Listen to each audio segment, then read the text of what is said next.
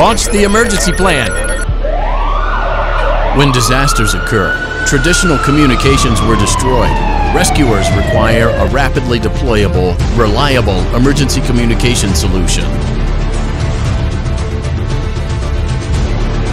In tall buildings, rescuers can deploy EPAC and iMesh to form an integrated narrowband and broadband network covering the whole area.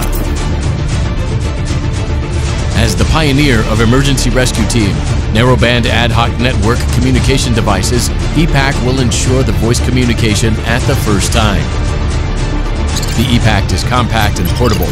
The network builds up automatically when it is powered on. One unit can provide up to 10 kilometers coverage.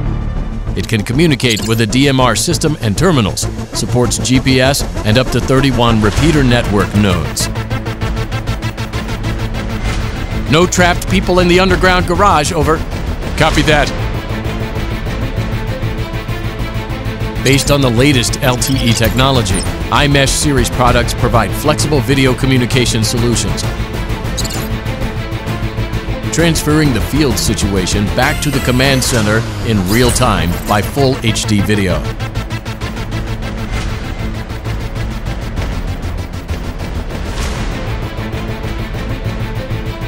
EPAC Man-Pack nodes can UAV node connect and form a voice Ad-Hoc network.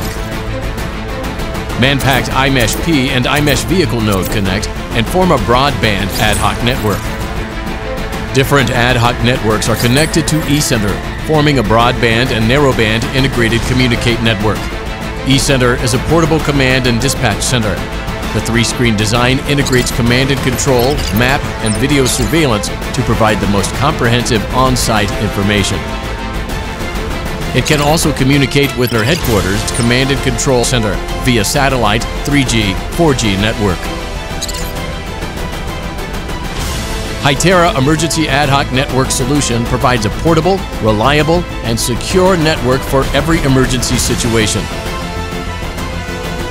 It's your best choice when the communication signals are weak or broken in situations such as disaster relief, multi-layer underground garages, metro, forests, tunnels, communication, etc. See perfectly, hear clearly.